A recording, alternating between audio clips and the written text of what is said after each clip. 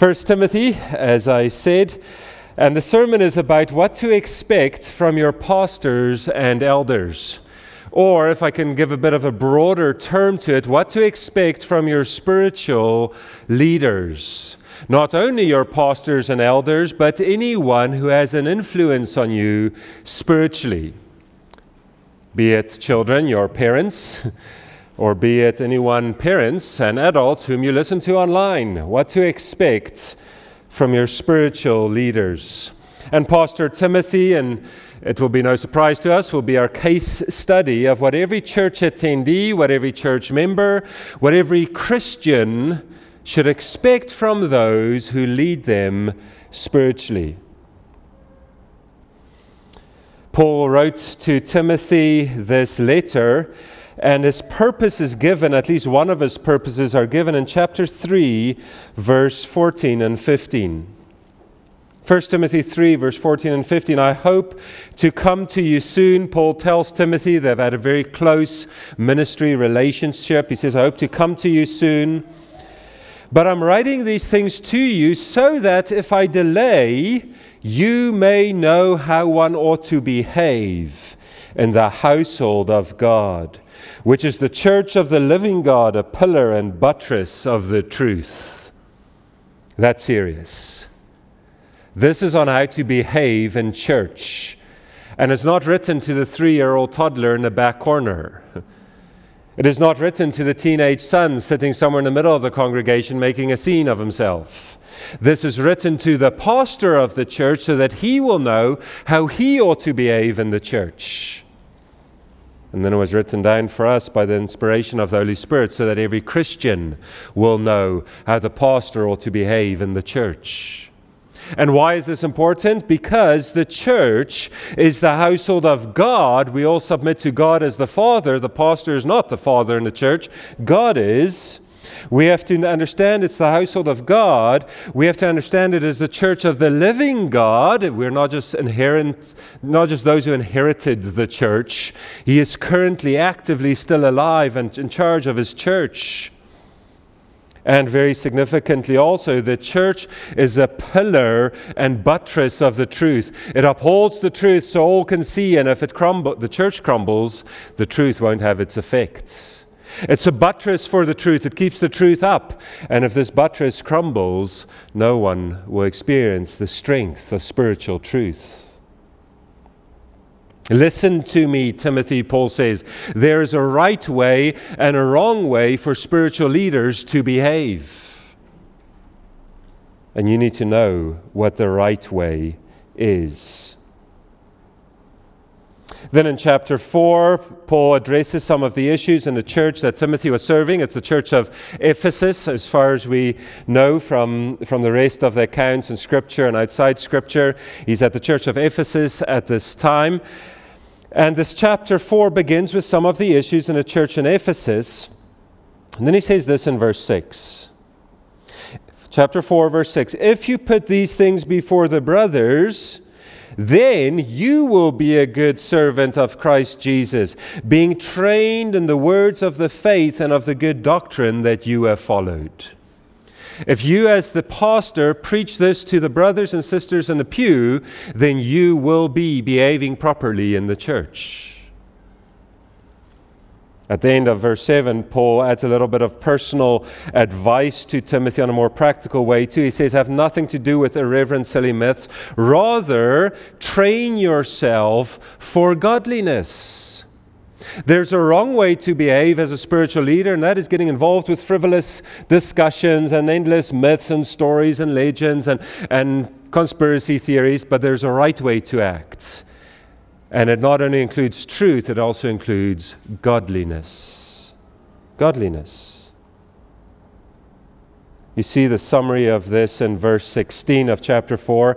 Keep a close watch on yourself, how you are behaving, and on the teaching.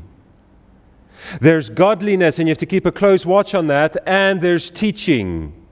Two sides to the behavior of spiritual leaders that are requiring attention of spiritual leaders and those in their churches. Now, what's significant of verse 16 is not only the fact that it combines these two major themes in the book, personal godliness and teach the truth, but look at why it requires it of the spiritual leader. Verse 16, keep a close watch on yourself, keep a close watch on your teaching, persist in this, don't get distracted, for by doing so you will save both yourself and your hearers.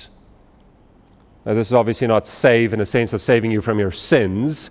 Save is a very broad word. This is saving you and your hearers from falsehood. It's saving you and your hearers from ungodliness. But the point is not so much the saving them from this. The point is it's for you, and the benefit is for those who listen to you. And that's why this is a good a book to preach to the church, and not just to the shepherds. The point is this: there are expectations from God for every spiritual leader in His church. Those expectations must be known not only to the spiritual leaders, but also to their followers. Also to their followers. Spiritual leaders will give account of their faithfulness to God's expectations in their work. They'll give account to God for that. But the saints must know these expectations, because if they do not, they might never end up hearing the true gospel. And they might never understand what it means to live in this life as a truly godly man or woman.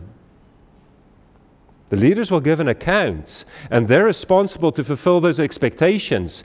But if you don't know what those expectations are, you'll never expect them, and it can be to your spiritual detriments.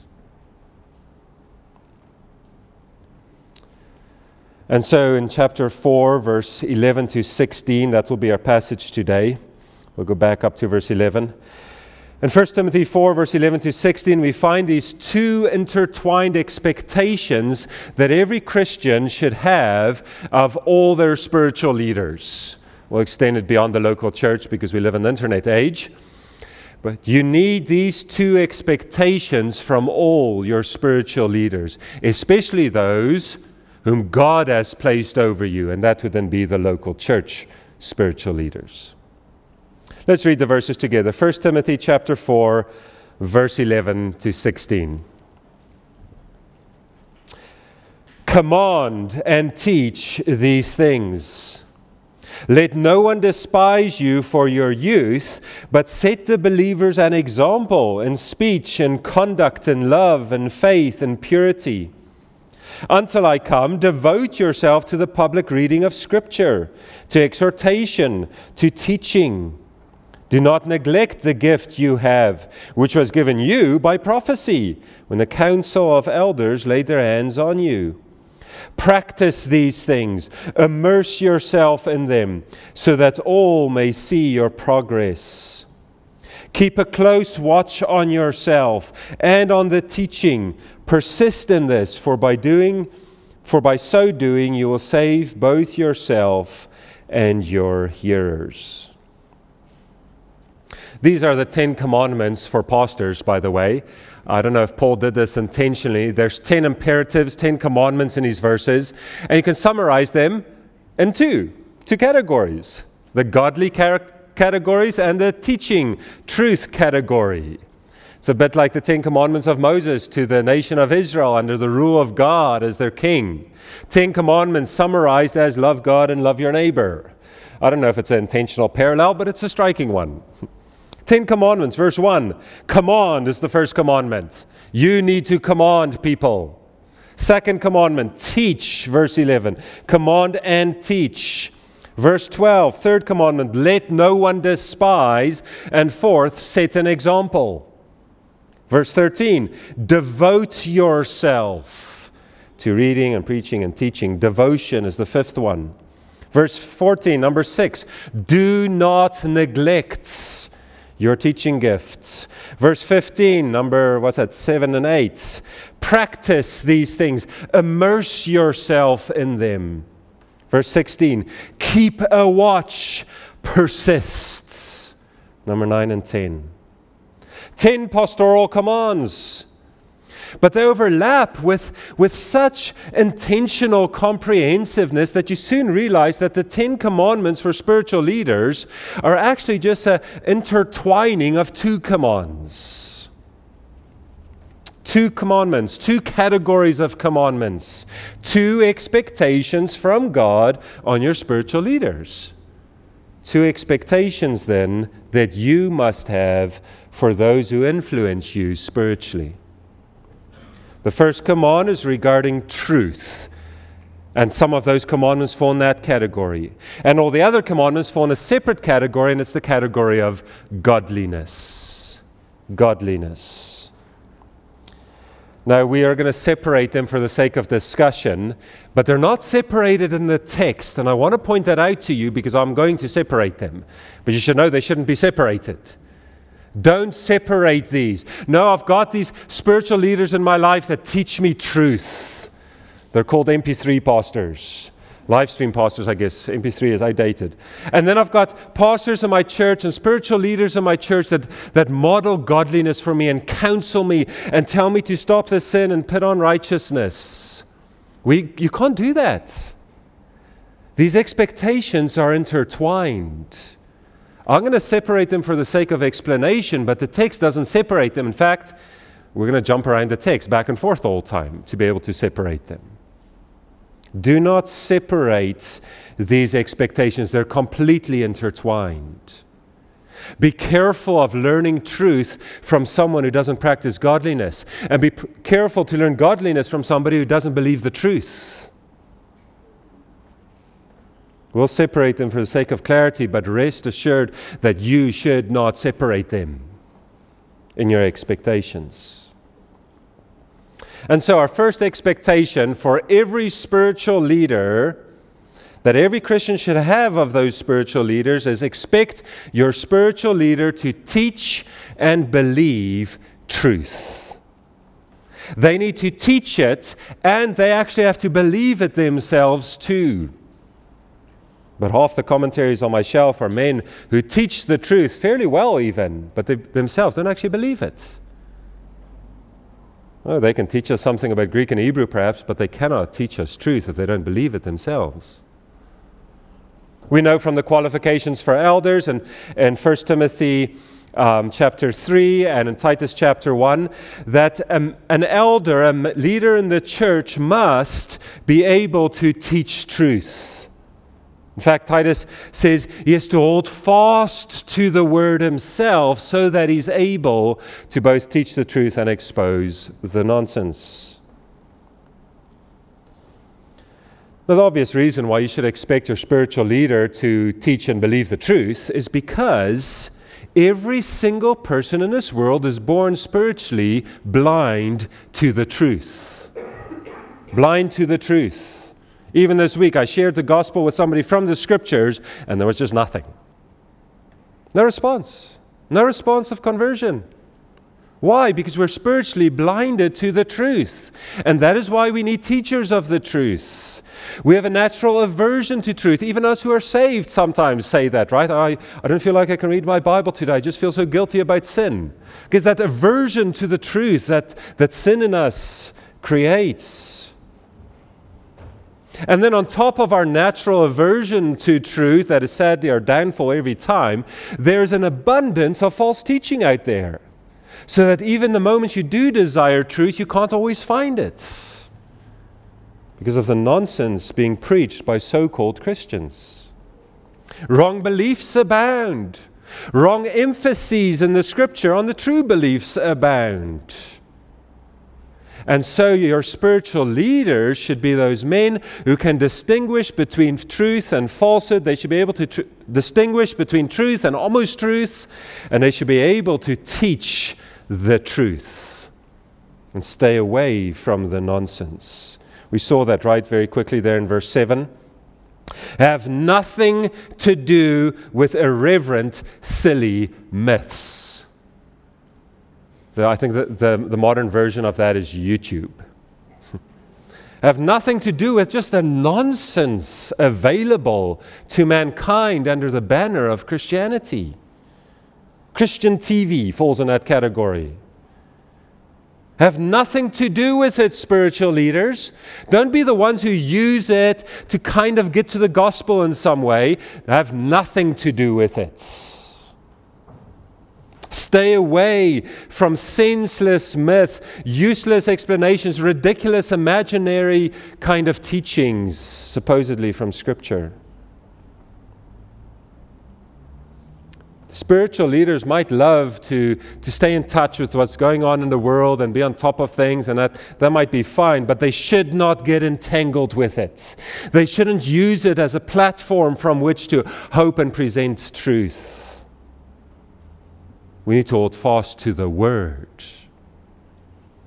I saw a title. I'm terrible at reading blog posts, theological blog posts, because sometimes the title just says it all, so I have no further desire to read the post. But this was a good title. It said, Pastor, for the sake of your church, don't stay informed of the news.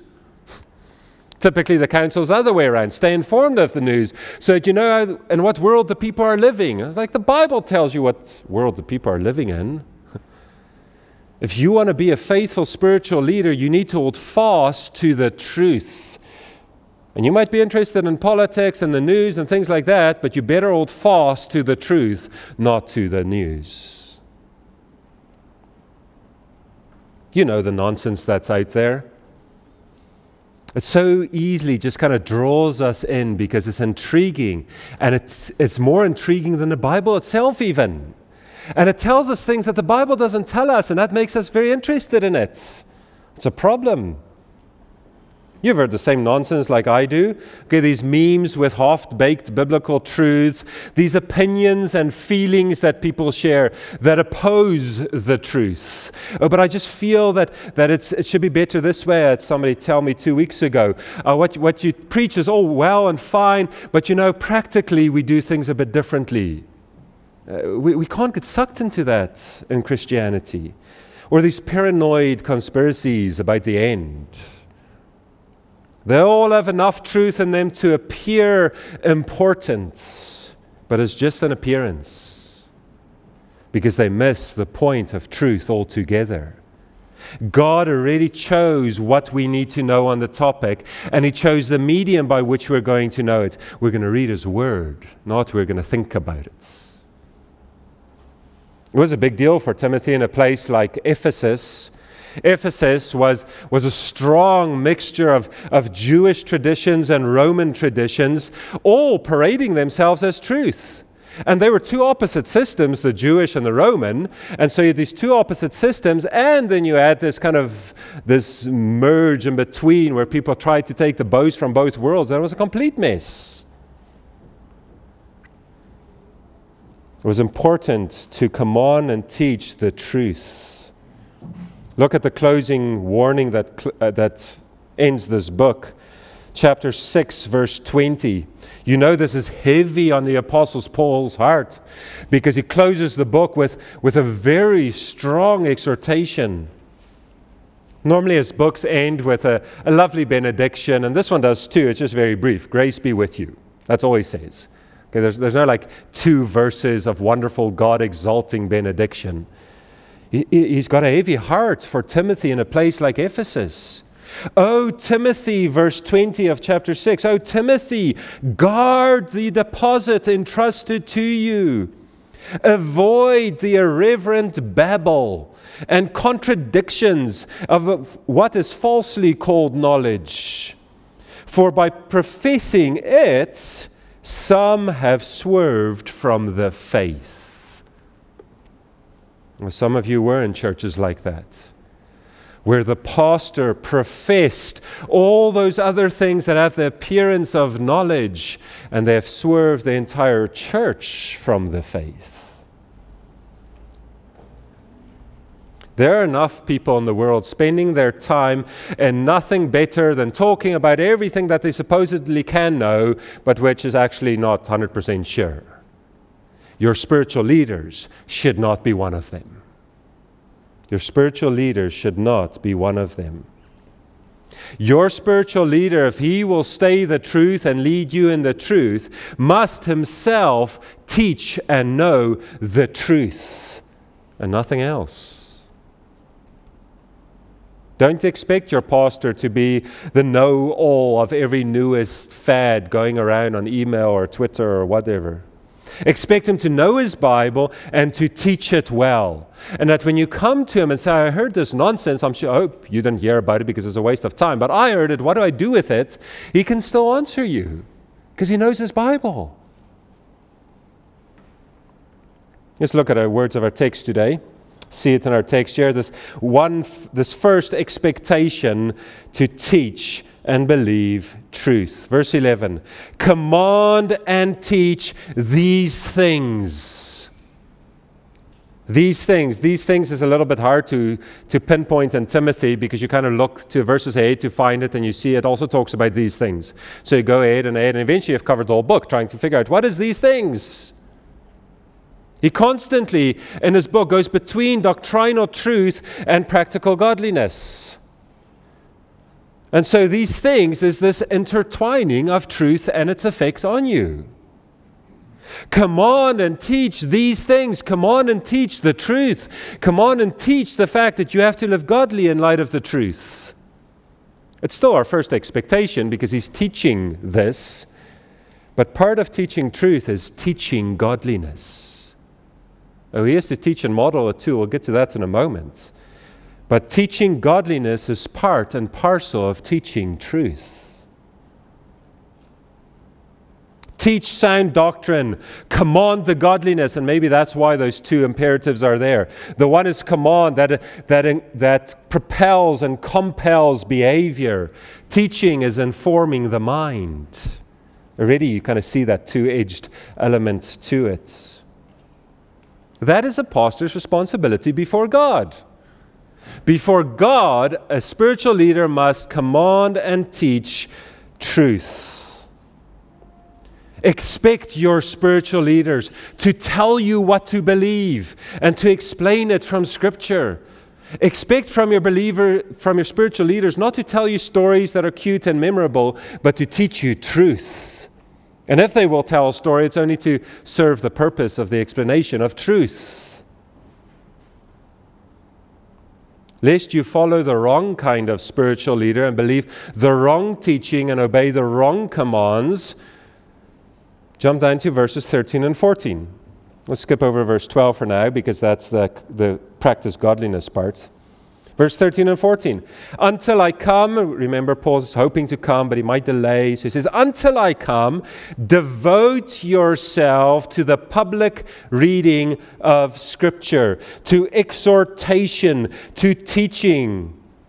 Do not neglect the gift you have, which was given you by prophecy when the council of elders laid their hands on you. The gift here refers most likely to Timothy's gift of teaching, his gift of preaching. In this case, in light of being sent out by the apostles, it was done by prophecy even. He got a prophetic word from the Lord through the apostles of Jesus Christ. Remember, that's still happening. Paul is still there. And they laid their hands on him and said, God has gifted you with a gift of preaching. Okay, we don't have that kind of prophetic element of exposing our gifts to us. We just practice them and see what the Spirit blesses. That's how we figure out we might have a gift of teaching. He had it by prophecy. It was stunningly clear. And Paul says, don't neglect the gift of teaching. Preaching the gospel in a city. He was a missionary for the most part, a pastor now, but a missionary for the most part. Stay there, share the gospel with everyone. If some get saved, plant a church, establish the church, and when it's established, move on to the next place and preach the gospel again. Just preach the truth. We saw that in the book of Acts. No matter where Paul goes, he might appeal to some cultural things to help them understand things, but he's always preaching Jesus Christ and Him crucified. The most important spiritual gift for a man like him, a missionary man, is the gift of preaching. And that's what it refers to here. How is the gift of preaching rightly used? Because you might say, well, preaching has kind of a wide spectrum of application, doesn't it? I don't want to tell you to watch Christian TV because it's terrible. But if you watch Christian TV, you will see how wide a spectrum there is for the word preaching. Almost anything nowadays is considered preaching. What is preaching, verse 13? If he has to not neglect this gift of teaching and preaching, what is it? Devote yourself to the public reading of Scripture, to exhortation, to teaching. What is a spiritual leader's primary task? Read the Bible out loud. Read it out loud. Public reading of Scripture. Gavin gave us a bonus extra reading of Scripture today. Okay, that's what elders do. They read the Scriptures, and then once the Scriptures are read, they exhort and teach. They don't teach something they thought of this week and it really hit home to them, and then they read the Bible to find a verse that says that. That's the wrong way around. They read the Scriptures, and then the Scriptures that they've read, they use for exhortation.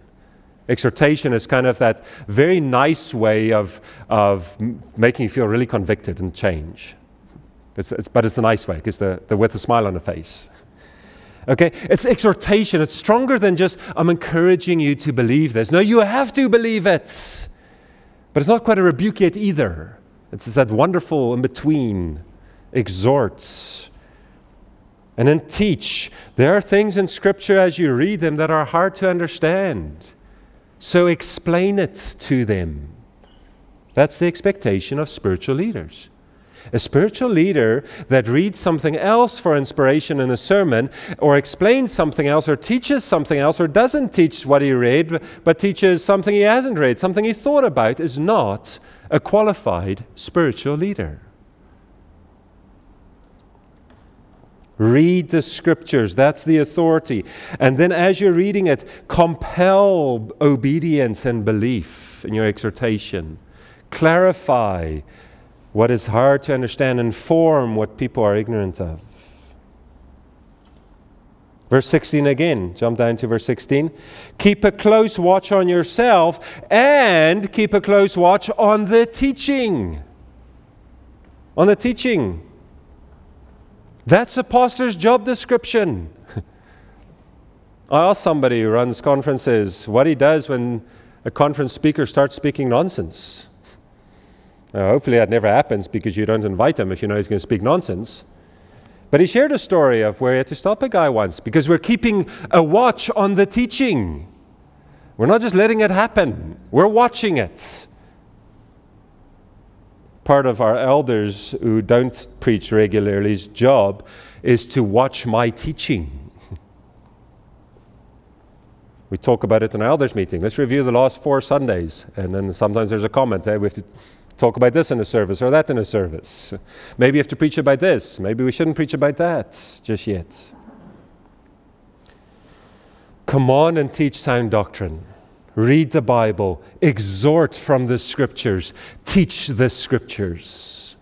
Use well the gift of preaching that you have from God, and keep doing this for your own spiritual benefit and for the spiritual benefit of those who listen to you.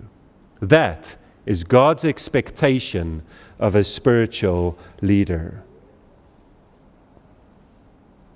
Now, lest you think that this is just one of the many things expected of a spiritual leader, have a look at how many more times this issue of teaching truth comes up in the letters written to the preachers of the New Testament.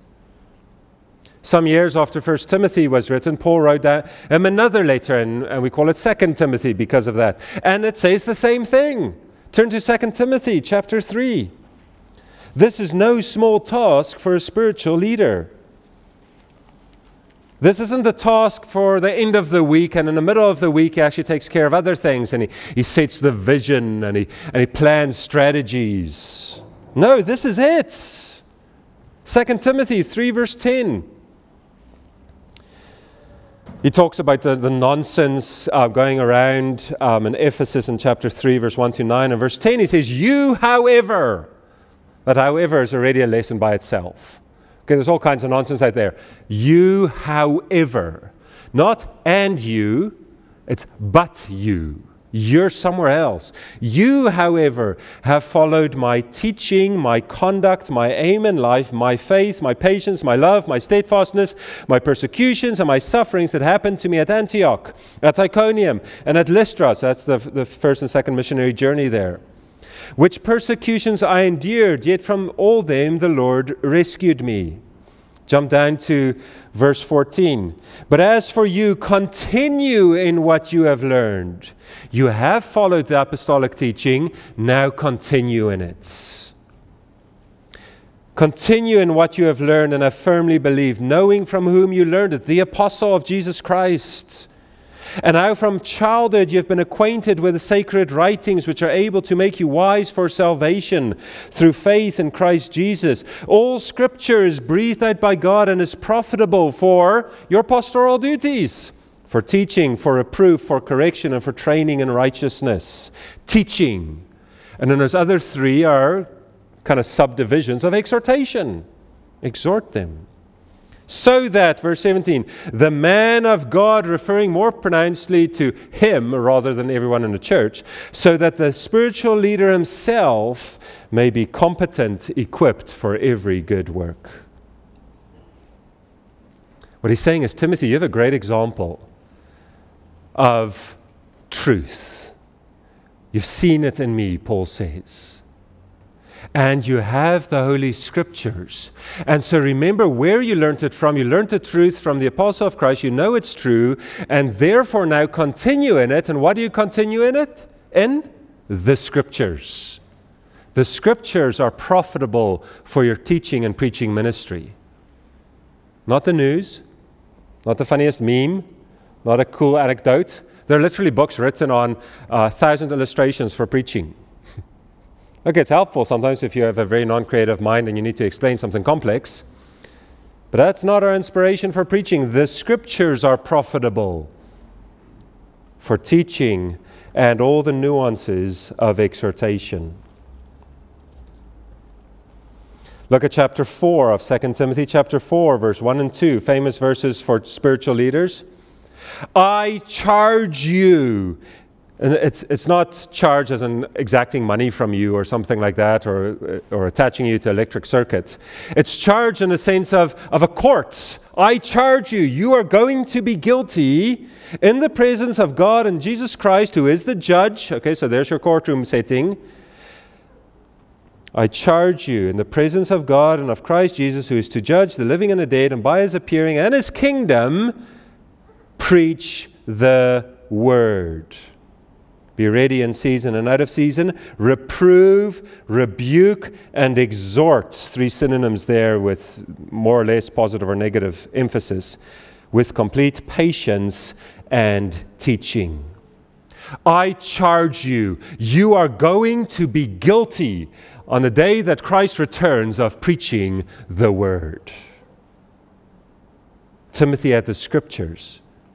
And he had Paul, as it were, breathing down his neck every Monday when he sits down to prepare for Sunday's sermon, saying, for the sake of Jesus' second coming and for the sake of Judgment Day, preach the Scriptures. Be ready at all times to open the Scriptures. And from those Scriptures to reprove and rebuke and exhort and teach. And if you have to be very patient, be patient, but keep teaching. Be always ready, but patient, irrespective of whatever situation you're in, teach the word. Jesus is coming and Judgment Day is approaching, so spiritual leaders need to teach the word for their sake and yours.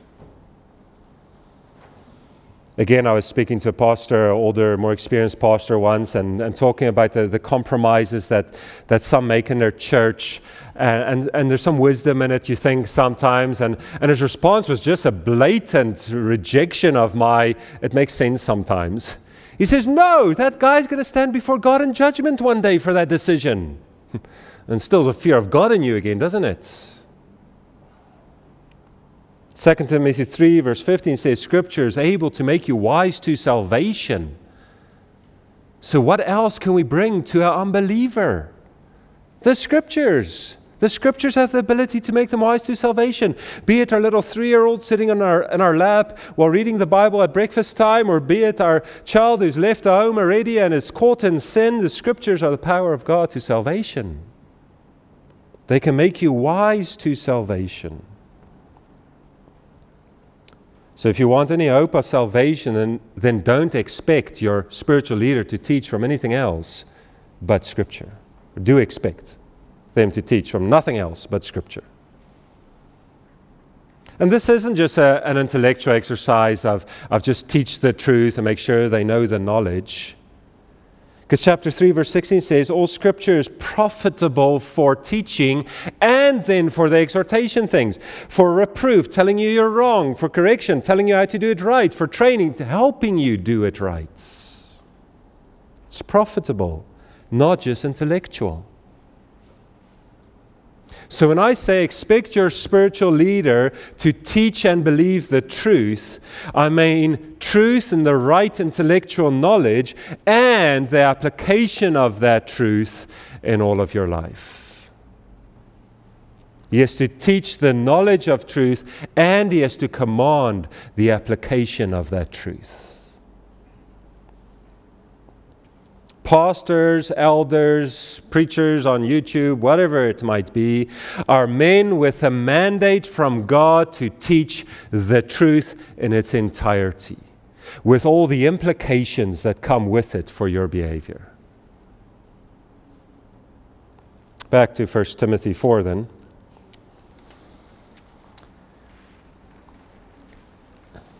Intertwined with this expectation of teaching and believing the truth, there's another expectation for spiritual leaders.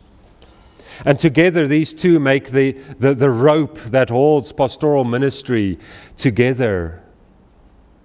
The other category of intertwined expectations that you should have of every spiritual leader that influences you is you have to expect them to model and require godliness. They have to require it. We talked about that a little bit already. They have to command it. And they also have to model it, though. They themselves have to submit to the commandments of the Scripture that they are teaching. In 1 Timothy 3, verse 2, in the elder qualifications, very clearly there, it says, an elder must be above reproach. It's like this overarching qualification. Just get that right, and then he explains a little bit what to look for.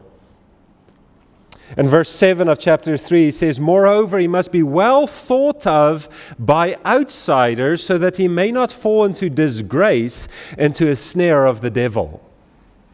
He should be such a model of godliness that even unbelievers like him. And they cannot say anything bad about him. That's a high standard, isn't it? And if the church isn't going to expect it of the spiritual leaders, God still is. And so maybe we should start expecting it from our spiritual leaders so that they can indeed meet the standards. Too many a church leader has fallen because the church has given up on that expectation.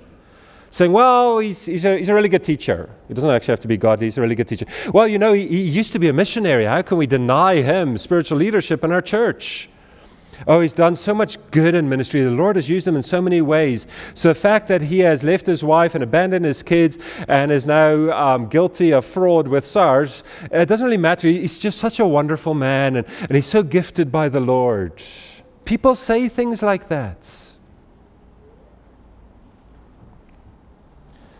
1 Timothy 4, verse 7, we saw it already, have nothing to do with irreverent, silly myths. Rather, train yourself for godliness. It doesn't just say train yourself to be a better preacher, as useful as that might be. It says, no, stay away from the nonsense, teach the truth, but also work hard at training yourself for godliness. Unfortunately, godliness doesn't have an academic standard by which you can measure it at seminary. And so seminary focuses on teaching you the truth, and it can't really give you a grade for your godliness because it's not academic standards. It doesn't mean it's not a God expectation. Look at our verses. We looked at verse 11. Come on and teach these things. Verse 12 of 1 Timothy 4.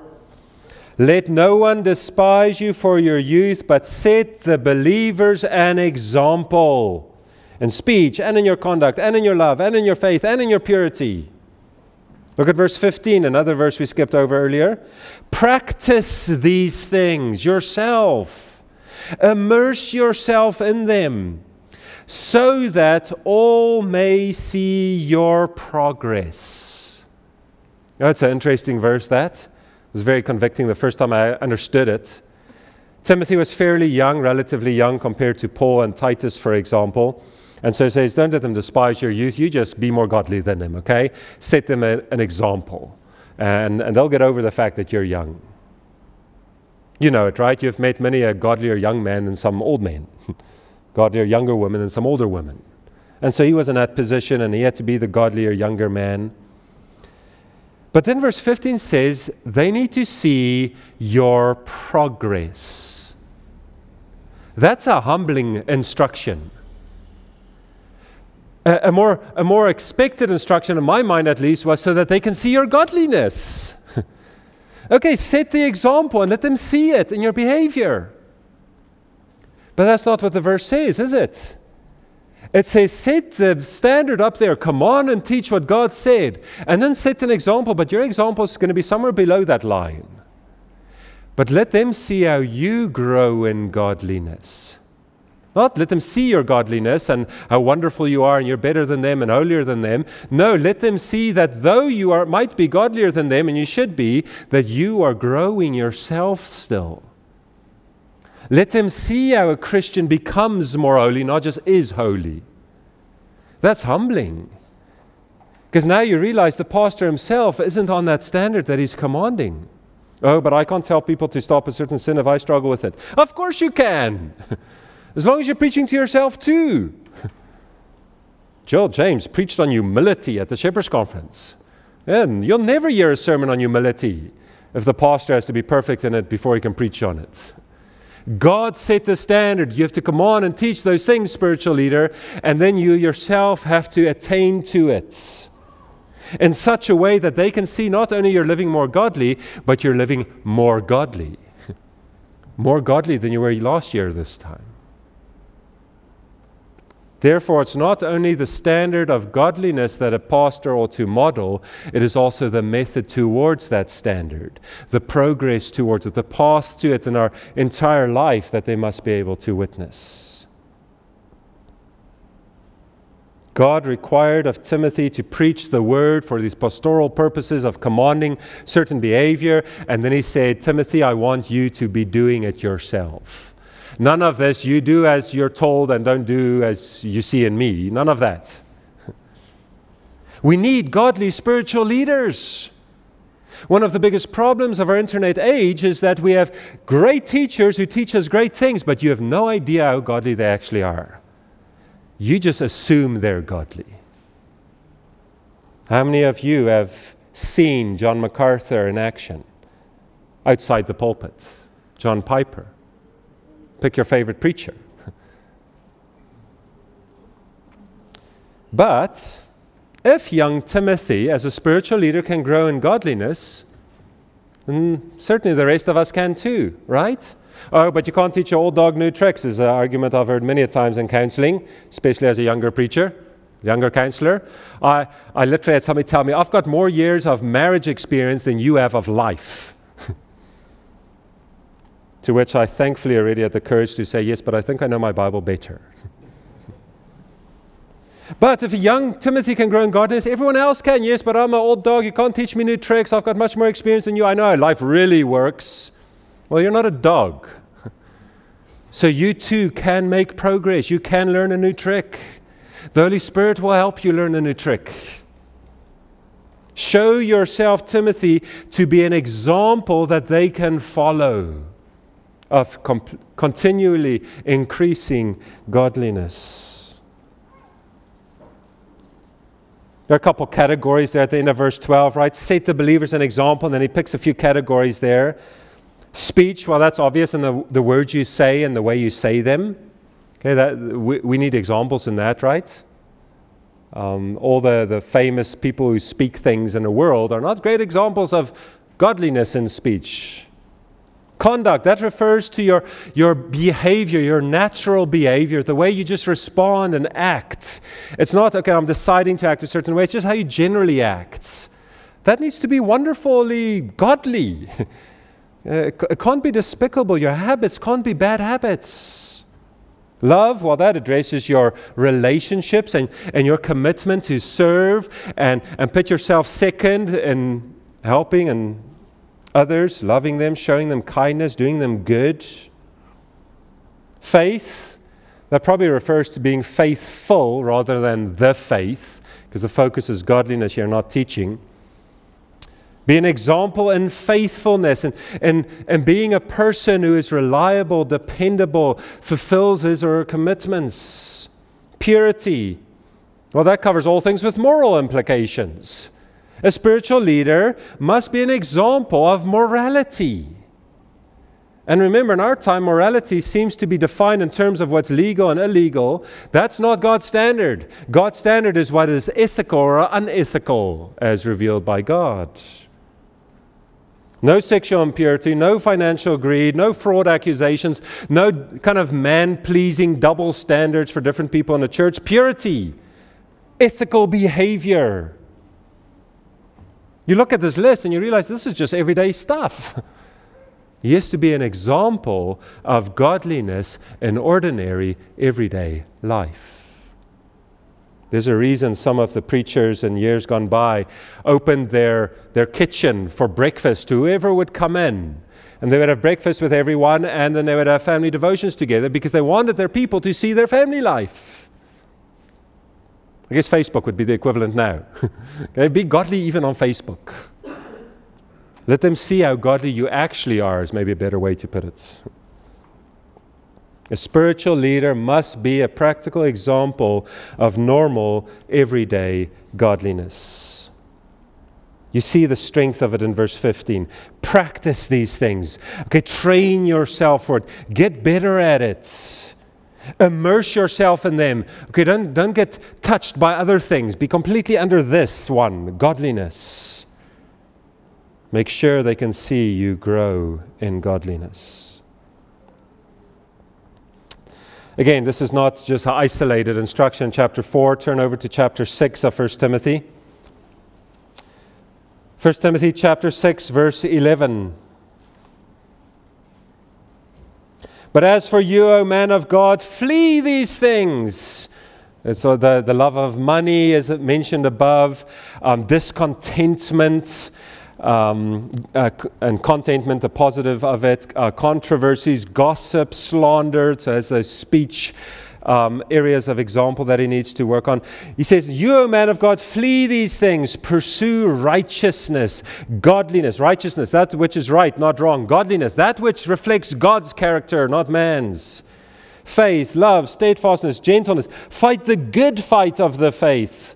Take hold of the eternal life to which you were called, and about which you make the good confession in the presence of many witnesses. You're teaching it well.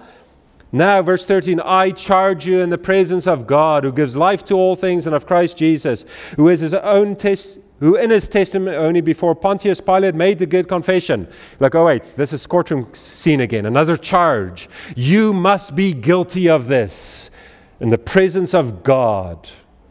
Keep the commandment unstained and free from reproach until the appearing of our Lord Jesus Christ. I charge you, be godly until Christ returns. A spiritual leader who was a wonderful spiritual leader in so many ways and fell drastically in his old age didn't meet the expectation of God on his ministry.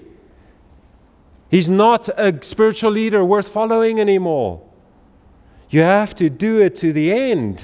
And that's why you as a church need to know these expectations of God on your spiritual leaders, because we need the accountability from you too.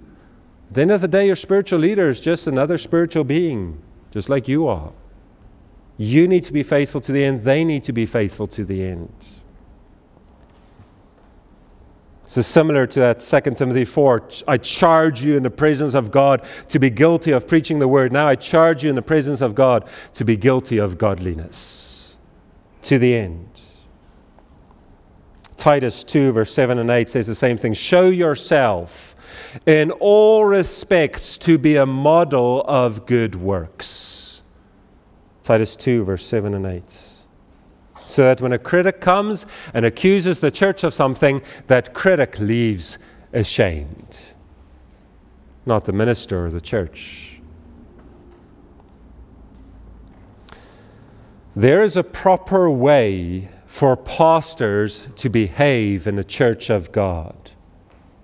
There's a proper way for elders to behave in the church of God. There's a proper way for anyone to stand up on any platform, of any technological platform even, and say, I can exert a spiritual influence on your life.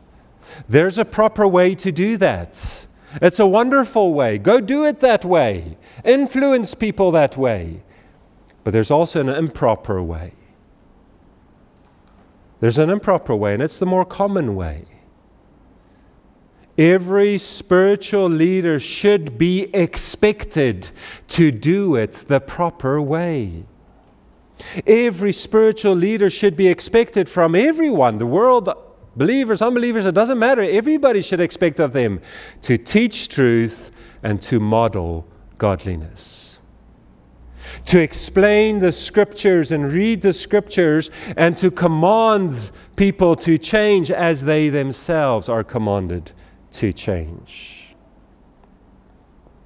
Then, by God's grace, He will save Himself from disqualification till His dying day. And then, by God's grace, all Christians will be saved from falling away too. Let's pray. Our Heavenly Father, these are high expectations. They do not surprise us, for you are impeccably holy. There's no fault in you whatsoever. So, Lord, we do come first, perhaps, and confess that we do not believe the truth as we ought. We don't even know it as we ought. And, Lord, as a result, our lives betray the fact that we don't live out the truth as we ought either. Please cleanse us from all unrighteousness, us as spiritual leaders of Living Hope Bible Church and us as Christians who make up the church. Forgive us, cleanse us from all unrighteousness, restore to us the convictions from your word again. Teach us, exhort us through your word, through the teachers whom you have given us, through your Holy Spirit within us. And may we please you till you return and take us home, Lord Jesus. We look forward to that day, and we know it will be a day of reward if we stay faithful to the end. So help us for that. For your sake, amen.